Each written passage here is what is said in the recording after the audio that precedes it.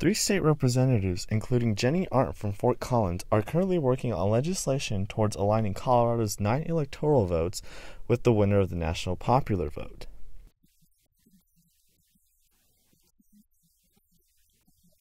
There is some concern with the legislation whether it is constitutional or not.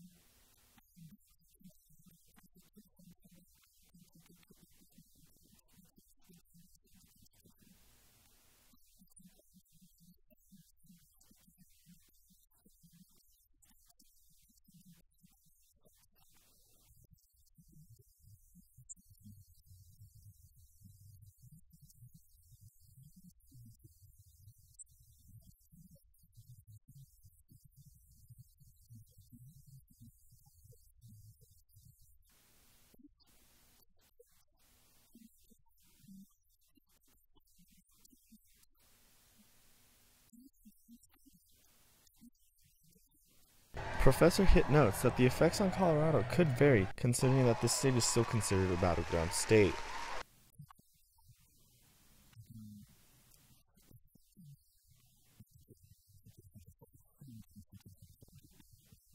Arndt hopes that people from both sides of the aisle come together to support the legislation here locally in Colorado and across the United States.